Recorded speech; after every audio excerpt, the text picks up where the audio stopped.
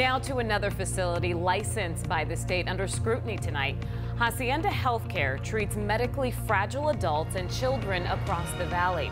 State leaders were shocked to learn that a woman who was being cared for at the facility gave birth on December the 29th. The woman has been in a vegetative state for more than a decade now. Police want to know who raped her and why no one at the facility knew that she was pregnant until she went into labor. The woman was staying at Hacienda Southeast Care Center near 14th Street and Baseline. Today, Attorney General Mark Brnovich called the incident disgusting and said the state may eventually get involved.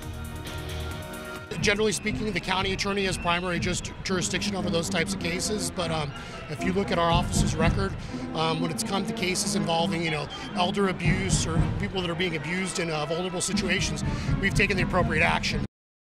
Hacienda Healthcare operates several facilities across the state. It is licensed by the state of Arizona and receives Medicare dollars. The company tells 12 News in a statement they're actively working with Phoenix police and have implemented new safety measures to try to protect patients.